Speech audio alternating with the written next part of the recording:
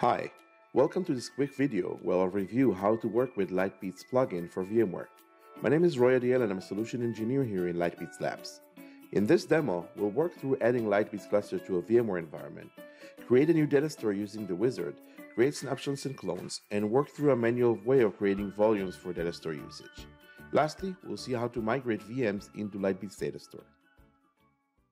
Let's begin by adding a new Lightbits cluster into the VMware environment. We'll go into the Lightbits plugin, and there are no Lightbits cluster available at the moment. Let's click Add and give the cluster a name. Now let's add the token, which is the JOT from the Lightbits cluster. We'll hit Next. We'll add the IP address of one of the Lightbits cluster nodes and hit the V mark. It will go and find all the available nodes in the Lightbits cluster. We'll hit Next, review the summary, and then hit OK. We've successfully added the Lightbits cluster. Now, let's add a data store into the VMware environment. We'll go back to our inventory and we choose the cluster that we want to add a new data store to. Right-click and Lightbits New Data Store. We'll give the data store a name. Choose the Lightbits cluster. Choose the size of the data store and amount of replications and whether we want to have compression enabled on the Lightbits cluster volume. Hit Next, review the summary, and hit Submit. It will go and create the volume on the Lightbits cluster, attach the volume to the ESX hosts that are on that ESX cluster, create the data store, and lastly, we'll rescan all the VMFS volumes on those hosts. And then we have a working data store. Now, let's go and create a snapshot out of this data store. We'll go into the Lightbits plugin again. We'll see that we have a volume here that we previously created. And if we'll go into the cluster itself, we'll be able to go to Snapshots or the volume, choose the right volume, and create a snapshot. We'll give it a name. Let's call it LBDS1 snap 1 and hit OK. And now there's a snapshot available.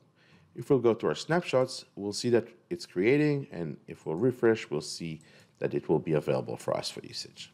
Now we can go and create a clone out of this snapshot. We'll click the right snapshot that we're going to clone, choose Action, and create clone. We'll give the clone a name.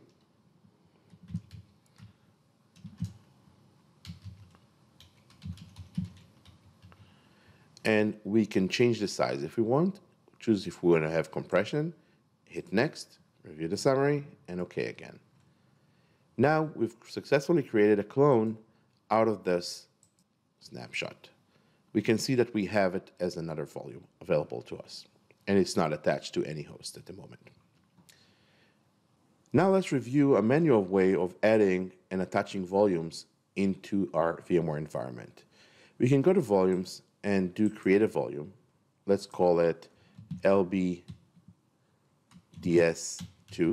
We'll give it the size that we want, choose the amount of replications, enable compression, and hit Next. Review and OK.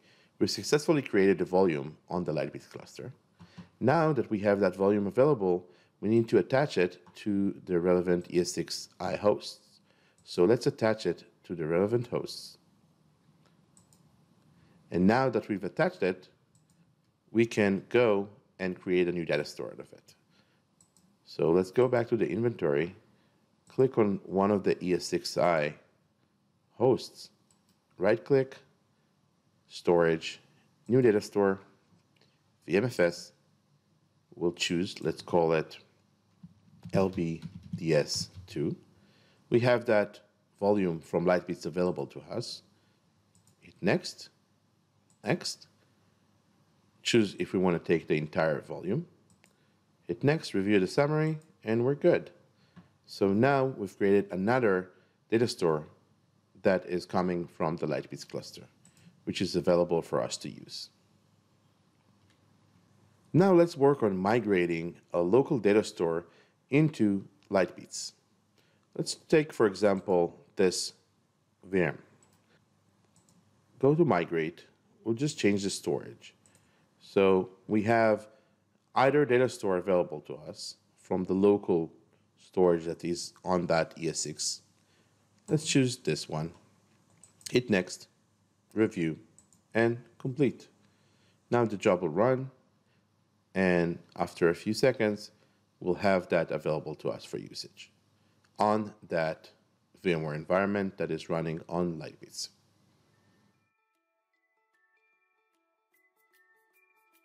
That's it.